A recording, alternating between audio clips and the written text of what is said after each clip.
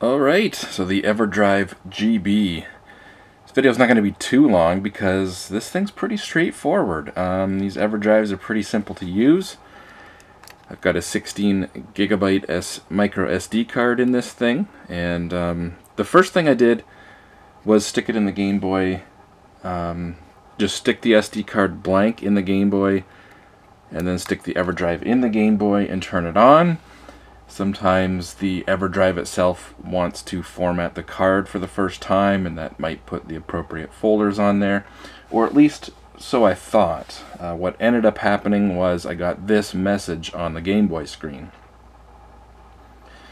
So I basically just followed those instructions, got the required file, put that file on the SD card, and then turned it on again. And it looked like it was working at that point, but obviously there was no games on it.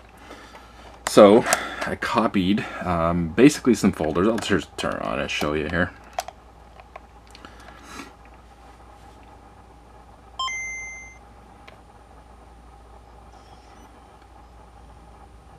So this is what we see when it turns on. And I've got basically several folders here. Let me just zoom in a little bit. I've got the 8 free Game Boy games that it came with. So when you buy the EverDrive, you get a link to download these 8 free games. From what I understand, some of these games are games that were never released. So yeah, they were completed back in the day but never got released. So that's kind of cool. You can check those games out. I'll just show you there what the list looks like. Can't say I'm really too familiar with any of these games, although I gotta say Radical Rex there certainly sounds familiar. But I put 2 folders on here, one for Game Boy and one for Game Boy Color. You can have up to 1,000 games in one folder, so if you've got, you know, less than 1,000 games and you don't want to separate them by folders, you can do that. I've got about 500 games in the Game Boy folder and about 500 games in the Game Boy Color folder. If you press select, it brings up this menu. You've got previously played games. You can just play a random game. You've got cheats, device info.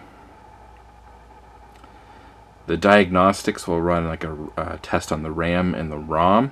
It takes about a minute to do that. We've got some about information there. And in options, you can actually swap A and B, which is pretty crazy. I don't know how they managed to do that.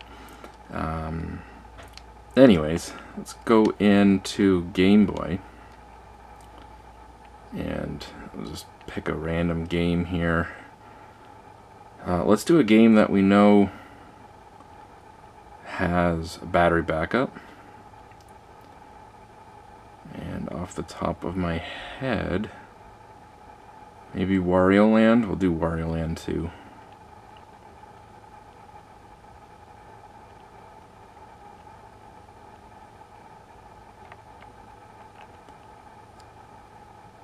So click on that. We're going to say select and start. And that's it. It's pretty quick with the flash, as you can see. It resets the Game Boy because it does have to do the Nintendo sort of check. It's like a security check. So it always resets the Game Boy after you pick a game, but it's pretty quick.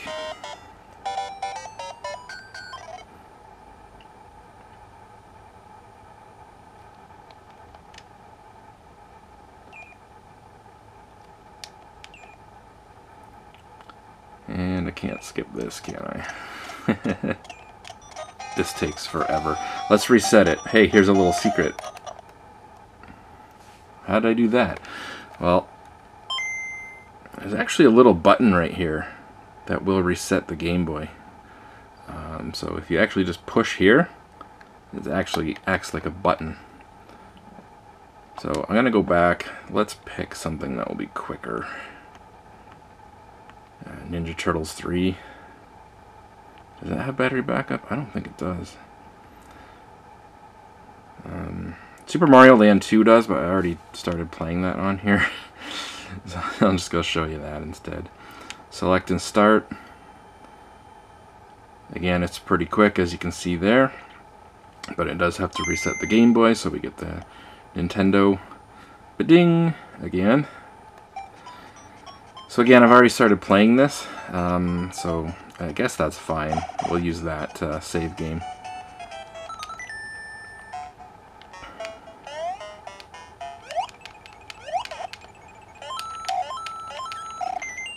Actually, maybe I'll just, whoops, I'll just die.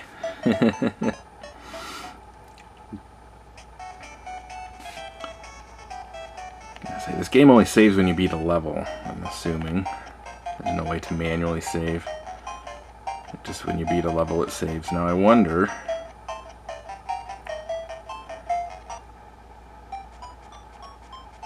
if we go into here, do a game.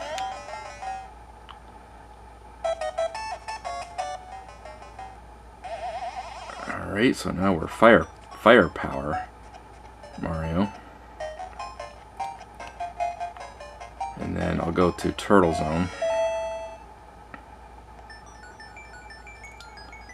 Start this level. You know, this has an FPGA processor in it. And so, you know, they're not cheap, but they do what they're supposed to do with very little issues. Alright, so we beat the first level on Turtle Zone. So I'll turn it off. I'll pull that out.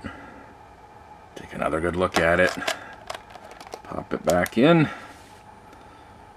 Turn that back on.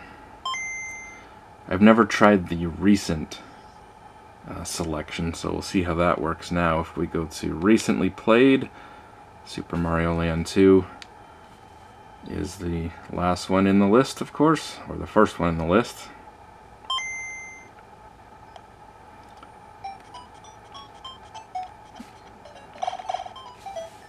And there we are. So I mean, that saved without me having to do anything. It's basically just as if you had the real game, and it's seamless, like I said. Let's reset it. So I'll show you that again. Just press there. You can kind of feel it click.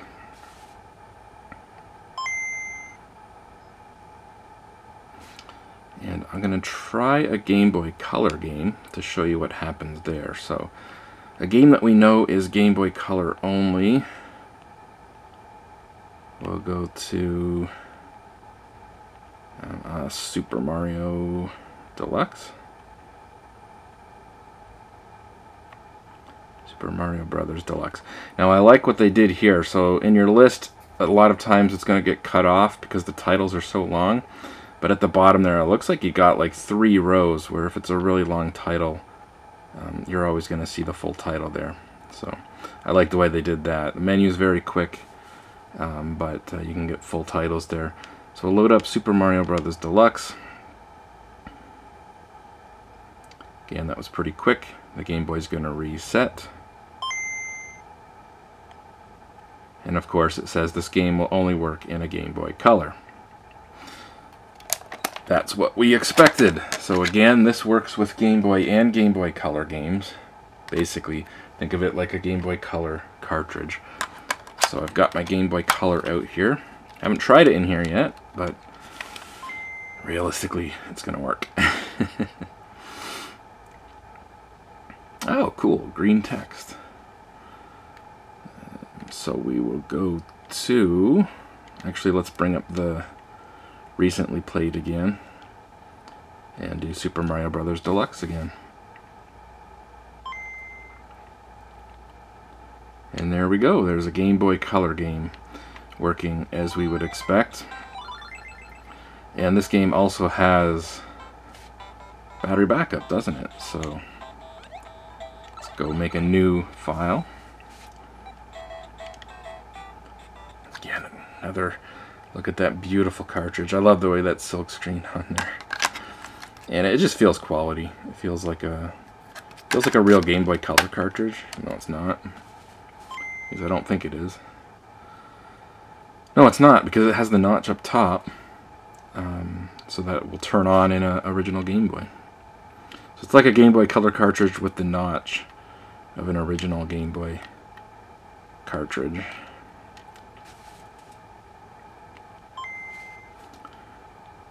Again, the Game Boy has to reset every time it plays a game because that's part of the security check for the ROM and the BIOS of the Game Boy. Does like a security check there. Yep, there we go. So again, it's basically seamless. It just happens. You don't have to worry about it. You don't have to worry about, you know, copying that to the SD card. I think it does that automatically. It just works. So yeah, in a Game Boy, in a Game Boy Color, obviously in a Game Boy Pocket. This is a pink Japanese Game Boy Pocket. Ooh, it's tight. Huh. It's worryingly tight in a Game Boy Pocket. Oh, my contrast is not set. Or the camera is just not digging this one. What's happening here?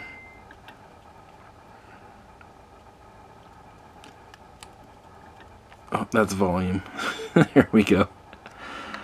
There we go. Okay, so this was only going to load Game Boy games, obviously. Let's hit up Adventure Island. Oh, that was really quick. Again, it resets. And there we go. So that seems to work fine. It's just a little tight fitting into the Game Boy Pocket cartridge slot for some reason. It's really tight. Oh, wow. That's a little strange. Is it like that with... It wasn't tight in the Game Boy Color cartridge slot. Let me grab another Game Boy Pocket. I really doubt it's just that Game Boy Pocket. No, it's really tight. Really tight in the Game Boy Pocket. But that's a little strange, but it works. So, I mean, if that worries you, keep that in mind. Game Boy Advance. Ooh, yeah, it's tight. Actually, yes. It's a little tight in the Game Boy Advance, but it's not like super tight like it was in the Game Boy Pocket. Personally, I like it in this Game Boy. For me, it's got the clear kind of smoke cartridge and a clear smoke Game Boy DMG shell. And again, it's got the kind of shape of a Game Boy Color cartridge, but it's notched so that the power will work.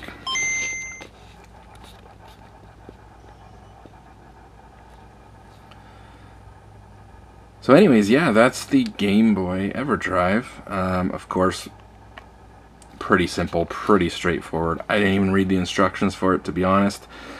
Other than the first time I turned it on and the instructions came up on the screen as to putting that like OS file onto the SD card. And then I pretty much just went for it, copied the Game Boy and Game Boy Color folders. So these are some of the games that it came with, 8 free games when you buy EverDrive-GB from Stone Age Gamer. And, you know, he went out of his way to get the rights to use these games, so it's completely legal and official. And again, I believe these are, I don't know if they're all games that were never released, or some of them are. But,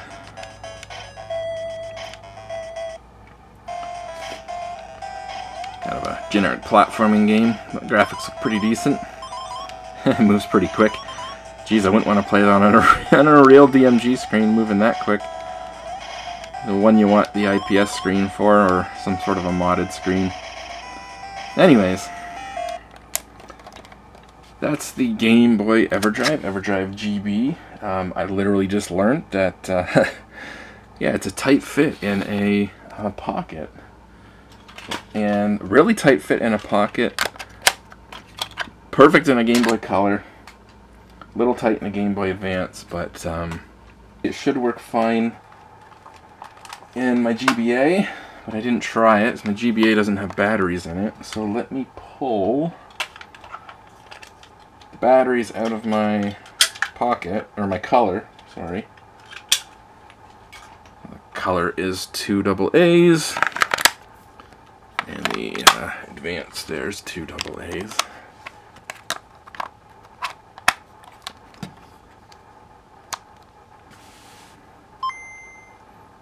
Looks like it should just act like a Game Boy Color, with the typical fact that your LNR does your scaling, stretching on a GBA.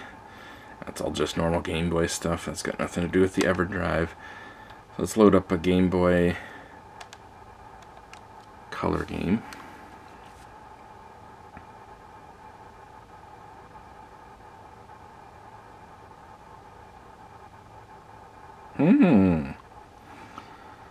Oh, that's interesting. That didn't work. Let's reset that.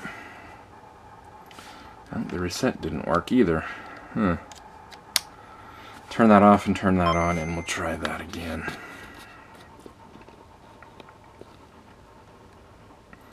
Maybe it's just that Game Boy Color game. Let me try a different Game Boy Color game.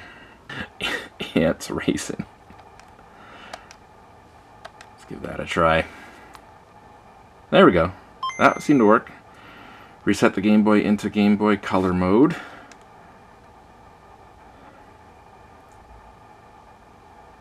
Yeah, that seems to be working just fine as a Game Boy Color game, as we can see there. Very colorful.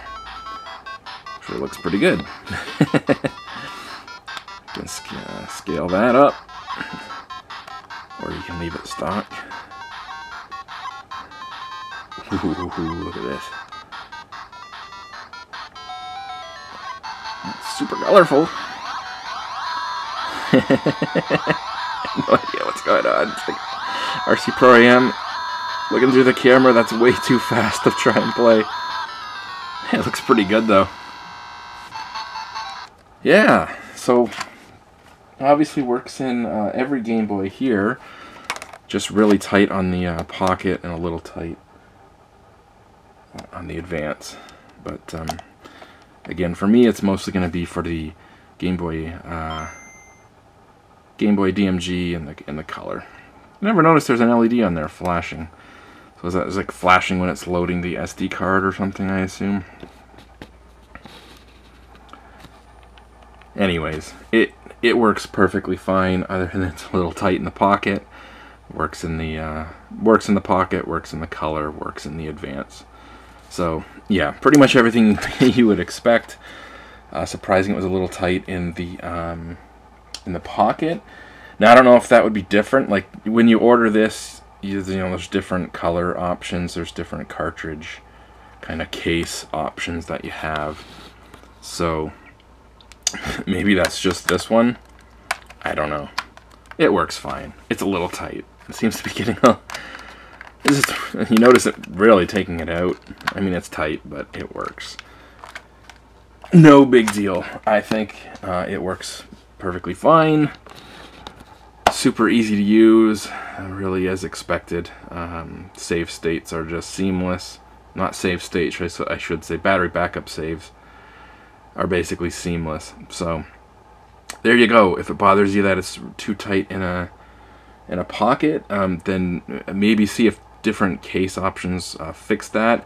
I mean, depending, I think where you order it from, as far as I know, when this is made in the Ukraine, you know, the guy that makes it just makes the board, and so the case that it's been put in and the sticker that's on it is, you know, an option from Stone Age Gamer. So maybe ordering a different case or putting it in your own case. I guess you could pull that out and put that in your own case, couldn't you?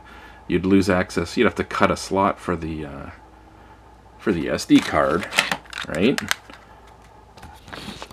But I mean, the PCB should fit. The screw hole's in the same spot. So I mean, yeah, you could always put that in your own case. It looks like that would fit, no problem. And then cut a slot if you wanted for the SD card, or just throw the SD card. Once you got every game on there, fit every damn Game Boy game ever made from every region onto one SD card and then stick it in there, and you'd be good to go. So yeah, that just might just be a slight issue with this color or this version of this case from Stone Age Gamer, or the case from Stone Age Gamer, and not necessarily from an issue with the EverDrive, because again, when these are made in the Ukraine, I believe they aren't in a case. It's just the PCB, and normally you can buy just a PCB and put it in your own case, and sometimes that's cheaper, or depending on where you buy it, they're putting it in different cases. So That's not really even an issue with the EverDrive, I don't think. But it works nonetheless. So, yeah, I guess that's it. See you guys later.